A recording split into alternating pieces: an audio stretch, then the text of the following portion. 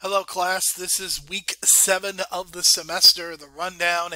We've got a lot to get to this week as far as your research goes.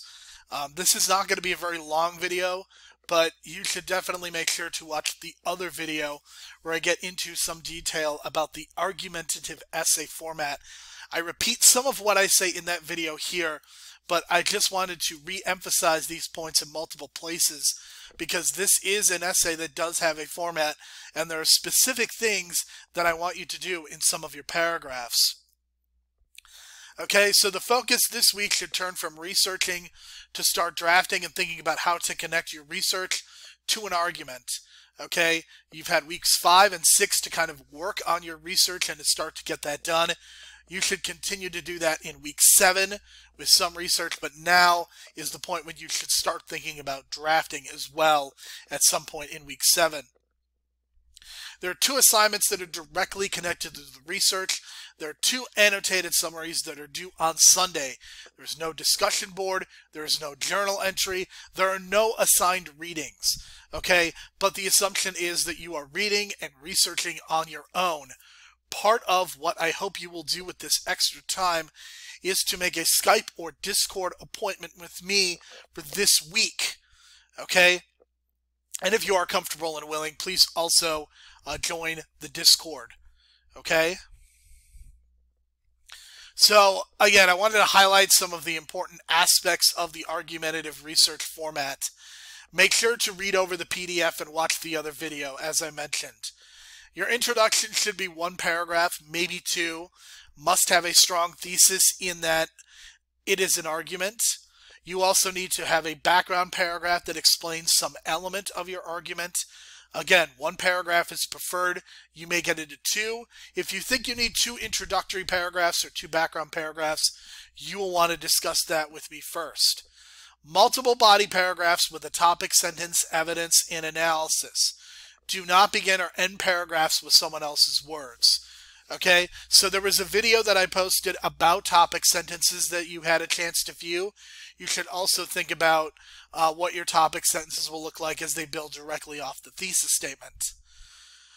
Okay, and this point that I make about not ending or beginning paragraphs with someone else's words, make sure you are not ending on quotes. Okay, the counter-argument paragraph is needed in the final draft. It is not needed for the first draft. In fact, I would recommend that you not include a counter-argument in the first draft because I just want you to focus on making sure your argument is as solid as it can be.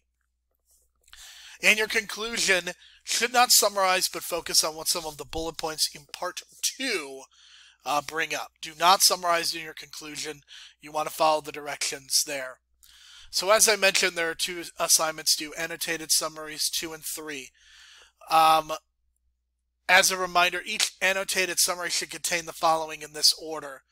You need to have a proper MLA citation of the source, and for any questions, you can use the link that is a helpful tool from the Purdue OWL. An 8 to 10 sentence summary of whatever the source is, maybe shorter depending on the source. A paragraph highlighting the relevance of a given source toward your topic, and eventually your argument, and how it may specifically connect. You may include a relevant quote or paraphrase to illustrate this point. So each annotated summary needs to be 2 paragraphs, the first of which is a summary, the second of which is a connection to how this particular piece of research is going to connect to your argument. Okay?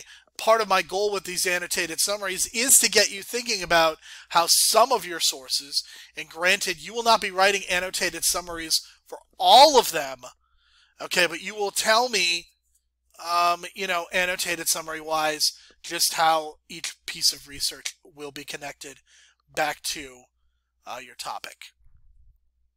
Essentially, you are completing an annotated bibliography over the next 5 weeks by writing about 1 source per week. Some of your sources, especially early on, may not play a role in your final research, but it is expected that most of the sources you write about in these annotated summaries will be a part of your Works Cited page. Both of these will have the same due date, Sunday, March the 7th at 11:59 p.m. I'm trying to offer you the maximum amount of time to complete these 2 annotated summaries and to do your research. That's really all I have for this video. Please make sure that you watch the other two videos as soon as or the other video, I should say, about the argumentative research format as soon as possible. Thanks very much and have a good week.